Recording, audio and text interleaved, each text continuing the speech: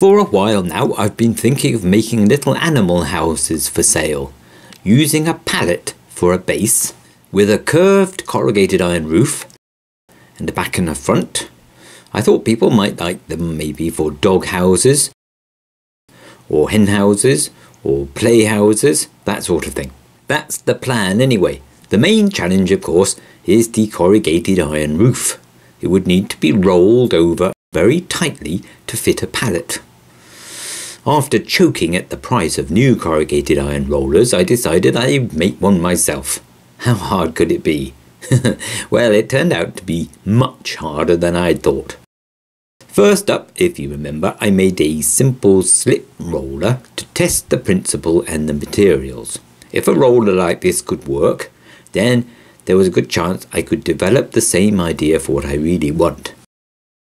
I've since modified this design a bit and it works even better.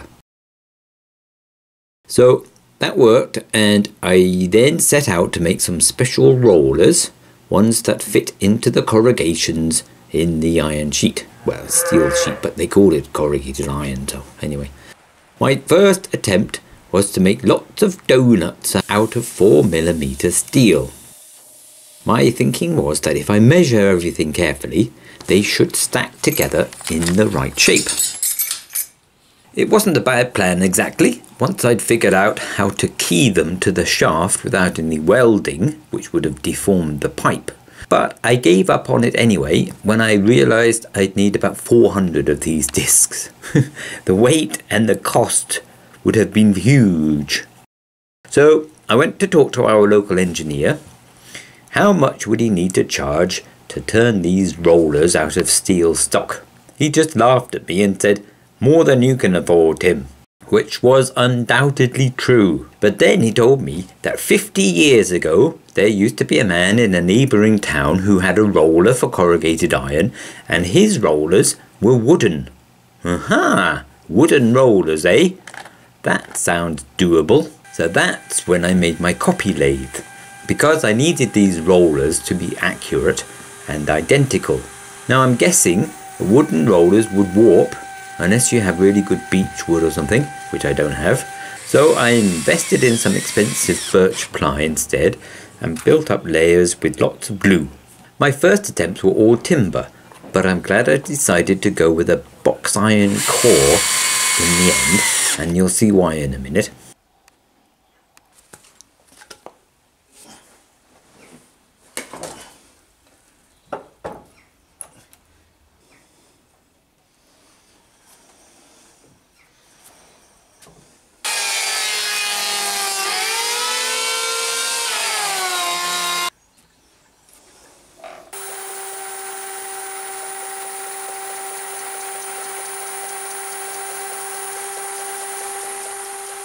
And all that went well. I turned them down to a cylinder,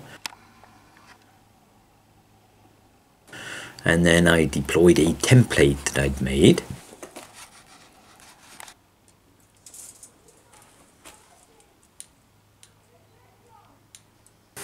And I carefully took down the shape with a square-ended bit.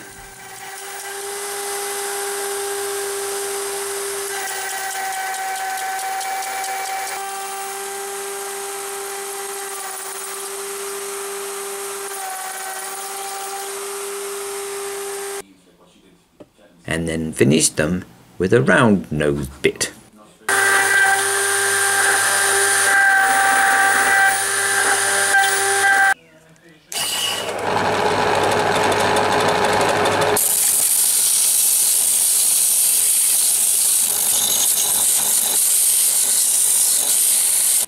And so far so good.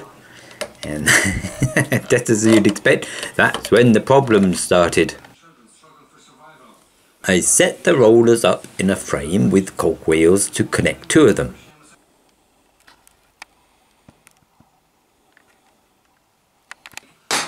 The third one was arranged so it could be lifted up with a jack, and then it would drop out of the way at the end of the job. And the main problem is simply down to the pressure needed to roll corrugated iron. I had completely underestimated it. I used a hydraulic jack to lift the third roller, and immediately the frame began to twist and distort when I turned the handle.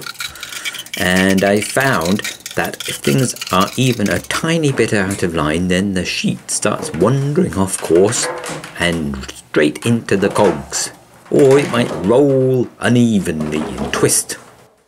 I eventually solved all that by triangulating everything with chains and bottle screws. And that brought it all back into alignment, and together with another jack to even up the pressure on the third roller, I could at least roll the sheet properly.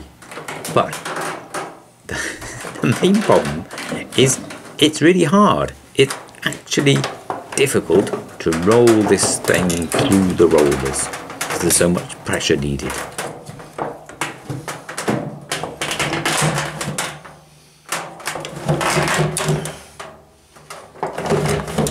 I did eventually roll a piece. I have made a corrugated iron roller.